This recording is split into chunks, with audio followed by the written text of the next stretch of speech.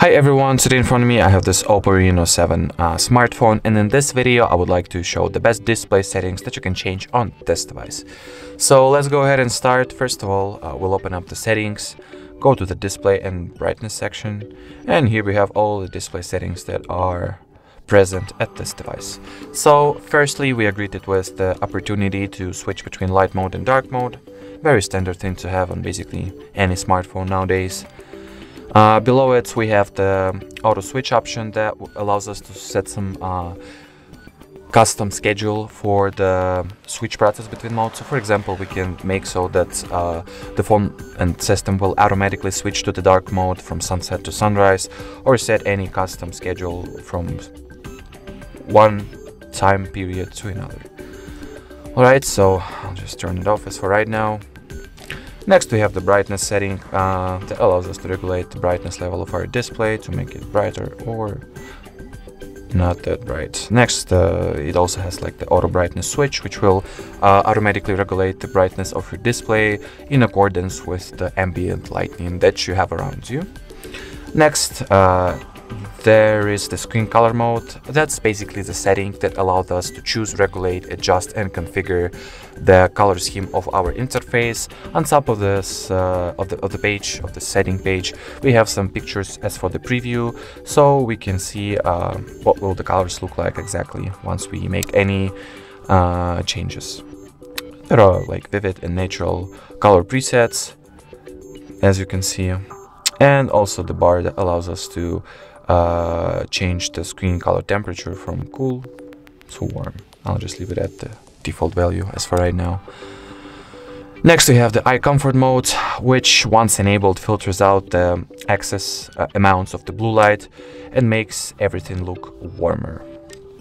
While this eye comfort mode is enabled, you can also choose the black and white as for the display effect, so the interface on your smartphone will become black and white. And also this setting allows us to set some schedule for its automatic enablement. And there is another bar which allows us to regulate the warmness level.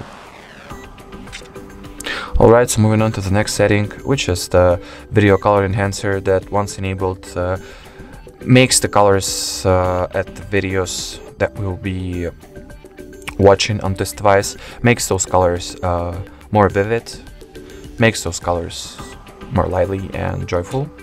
So if you think that you could use this video color enhancer setting or option, you can just go ahead and enable it. Next we have the auto rotate switch, which once enabled makes sure that the layout of your phone is being changed from horizontal to portrait mode and vice versa, alongside with you rotating the phone physically. Then there is this auto screen off setting that allows us to choose after what amount of time the screen will automatically turn off, if it will be at the idle status for a set amount of time, throughout the values from 15 seconds to 30 minutes.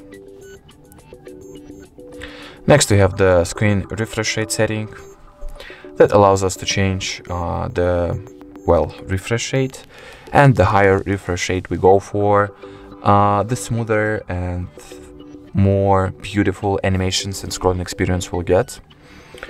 Or if you decide to go with the lower refresh mode of 60 Hz, we'll get the better battery life.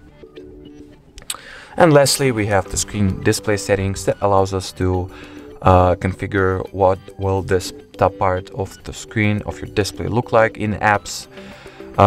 For example, the front camera layout display we can change for each app separately and configure. And there is also an option to configure the bottom part as well.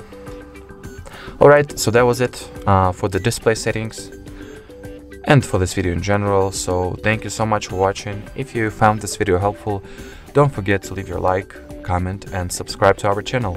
Bye bye!